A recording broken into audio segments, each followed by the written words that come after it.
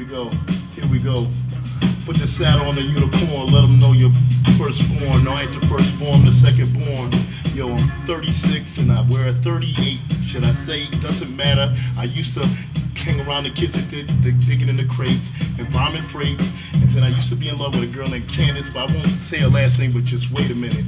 Wait a minute, you don't want to have that guy in it before I vanish in the smoke in the air like a capsule. Who's got it going on? Not Lionel Richie's little scruff back in the 80s. Yes, he thought it was, but I think that's why I agree with it. I don't want to diss Lionel Richie. I'm on the microphone, not Lionel Richie Cunningham. I like to go to a poetry slam, and I like to eat up MCs like lambs. No, I don't eat lambs, better scram like an egg, or go to medieval times back in the day plague. Good luck, buddy. Here's a break a leg, I'll break your face with the beat, cause I bring the lyrical heat. After you nod your head, I never kick you, kickbox. I rock non-stop on any ghetto block, a suburban block, a rural block. Yo, even at the boulevard, MCs wear leotard. That's why I go for them, their spleen, Halloween, Teen Wolf, after dark, out the bush, smoke kush. No, I like the northern lights at night. On the mic device, I give my headlights no advice, cause I don't have headlights. Good night. Yo, it's a nice day, out day, everybody's playing around in the bar like hey, like crucial conflict from the west side. I don't know them well, but I respect they grind. I'm on the microphone, I'm a porcupine, but I'm not stuck up like a chick from the vines where she drinks nothing but wine. And I do it like a freestyler, like Divine Styler. I'm on the microphone, I hit hard with beats like Graduates or Rockwilder. I'm back on the microphone.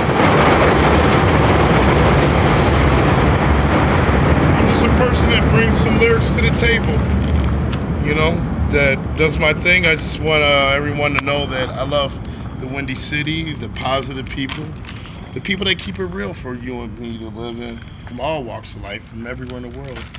Where you from the gutter, the lower middle class, the ghetto, the middle class, lower, and the high upscale, rich or whatever, in between middle, it doesn't matter. Everyone has eyeballs and hearts.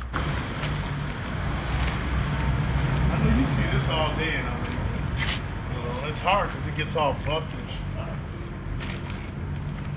One of my friends I like a lot is Yams. We'll probably see him around. He did that right here. It's pretty nice. Yams, part of what I like to see. And all these artists, I may not know all the names, but I see the faces.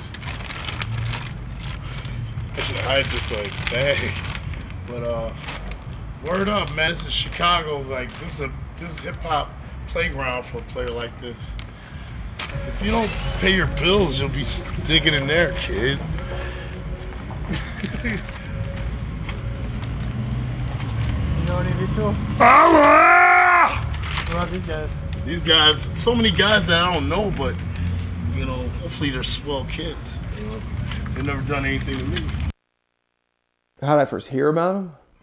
Well, the first time I heard about Sharkula was the first time I met him, which was when he came up to me.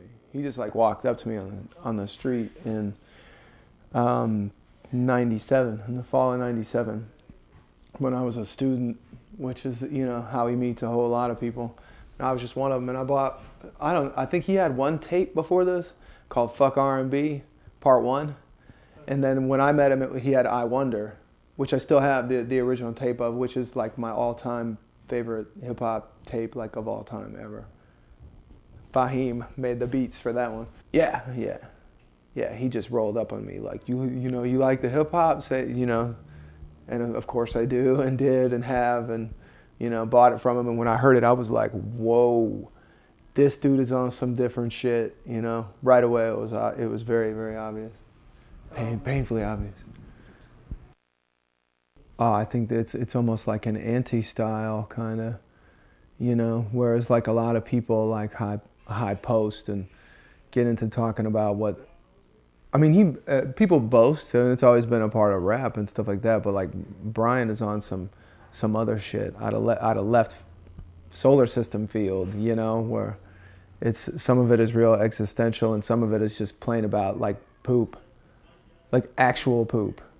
And that, yeah.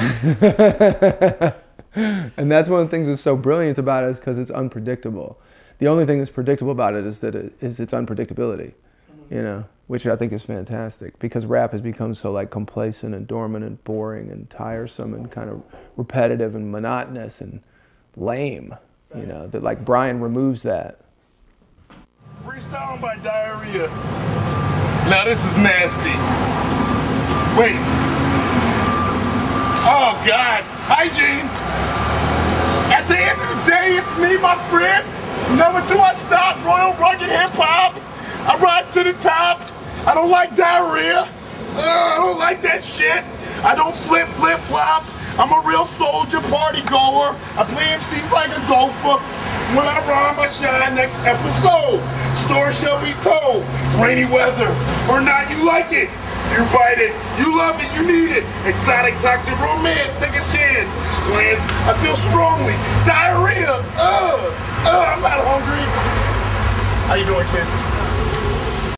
The things that he say is crazy, like Charleston Chewbacca, like that's crazy. Like who would think of that? Like his random lyrics, but at the end of it, it's like you'll learn something out of his music. Like you listen to it over and over, you're like, man, what is he talking about? If you really like listen, like this dude is really talking about shit. Like people slip out like on him, dude. Like this dude is talented, dude, very unique. But he definitely talks about his life and what he's been through and his everyday. You know, he's always selling CDs every day. That's his job. He wakes up, he lives, he breathes for music. That's Sharkula. You know, he puts his flyers out everywhere, and it was like he had a, you know, he's got his phone number, his voicemail. It's like, don't, you know, give me a call or something. So I think we would like drunk dial him all the time for a while, for like a year and a half or 2 years. I would always drunk dial him, like, you know, like maybe if I drunk dial him, it'll end up on a record someday, you know, or maybe it did. I don't know. But I always thought that was kind of cool because here's a person who's like getting his message out there, and you don't know what's going to happen once it's out there. But he's actively getting it out there. Like you're going to meet the guy who made this record when you get that record, you know. So that I always kind of thought that was interesting. I seen him once. It was probably a Chicago Rocks meeting or something, and he's the only one breakdancing, but he's breakdancing like man, I was thinking like, whoa, some of these moves are dangerous. So he did this thing where he was trying to do a head spin, but he didn't do a head spin, like this is his head. He did a head slide, you know, and I was like, oh, and then he landed on his back, and he still got up, everything's all good, he's laughing, and I'm thinking like, wow, man, like me, I'm too fat to skate, too fat to break dance. I ain't touch none of that anymore, but this dude still, you know, and I would assume he has no health insurance. So, you know, he really loves doing this to do suicide head slides. We'll call that move.